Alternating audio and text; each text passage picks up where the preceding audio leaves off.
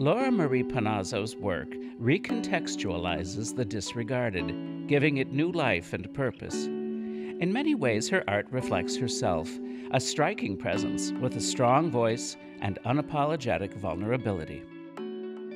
Sometimes stress and in life itself can numb you to not hear and feel your true calling or that voice inside.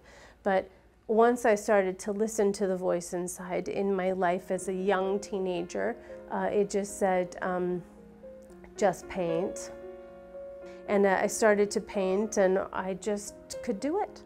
And then once I started to paint, I found out that I could sculpt even better than what I could paint. I realized that there was a whole brand new world and that I was given a gift that I knew I needed to follow. Even if I didn't know how I was going to do it all, I would just take it day by day and see where it led. It's the art of surrender. When you live enough life, something will speak to you and tell you that you're about to be doing something different because it's what you need to do. I've always listened to my inner voice, and I've always felt touched by nature and like the open sky and like the sea and the waves of the water. There's an internal dialogue that comes from fear. You know, if you're able to process fear in the right way, it can be used as a tool. It can be used as a tool for success and for understanding. Vulnerability is something I've come to make friends with. It's okay to feel like you're giving everything, because you are. If you're a really good person and you're trying really hard and you're putting it all out there, you are given everything. You should feel vulnerable. It's a natural part of life.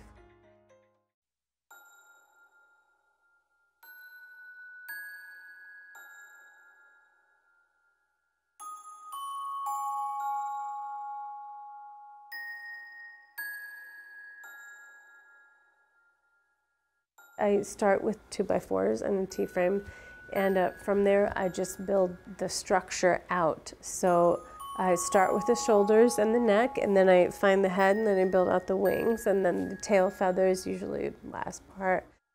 There's a process to it, and it's just that I trust my vision. Get in the zone for many hours at a time, and I can do all kinds of stuff. I start to understand the wood as like a body in motion. I start to feel the waves of the water. My birds and my sculptures have fluidity, you know, they're moving, they have energy, there's a flow there. I usually just do this till the sun comes down and then comes back up again. It's garbage, it's refuse meant to be trashed and burned and forever forgotten. I would like give it a brand new life, brand new. I take it back and I build it up and I make it fabulous to the point that people are like, yes. This helped me, this healed me. I look at this, I feel empowered.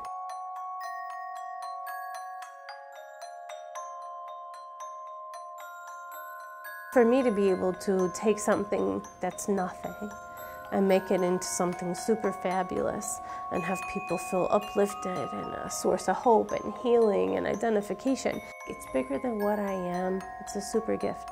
And I just want to keep being the vessel to keep making it happen. If I just keep being me, it's easy.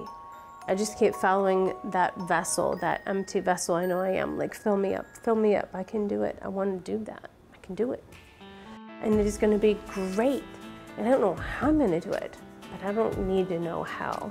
I just know I'm going to do it. You have to trust yourself. You have to trust your ability. You can't think too much about any one thing. You just have to start doing it. And as you're doing it, then all the answers come. So for me, surrender is big. Knowing you can do it, you trust your own creativity, you trust what you were given, you trust your gift. You know, surrender and listen.